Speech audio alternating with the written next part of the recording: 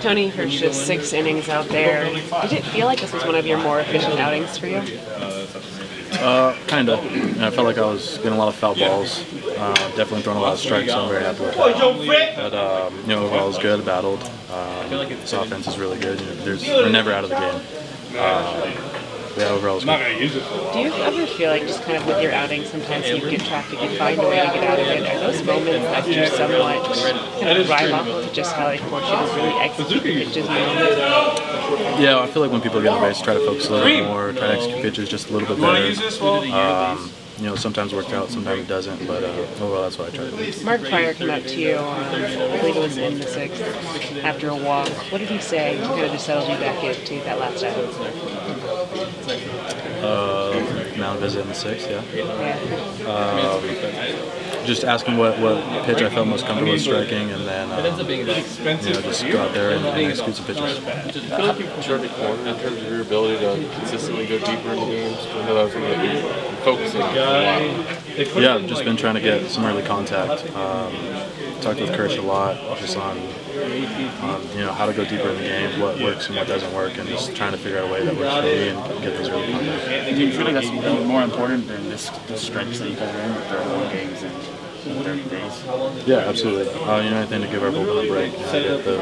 Fortunate enough to get those days off in between starts, so take advantage of those and then give my best effort every time I get to go out. You mentioned you talked with Clayton just about how to go deeper in the game. What are some of the things that he shared that you've kind of been reflecting on with that? Mainly just being able to throw off-speed stuff with strikes. Throwing a lot of strikes, don't need to throw any non-competitive pitches. Figuring out what pitch works for me to get those weak contacts early in counts.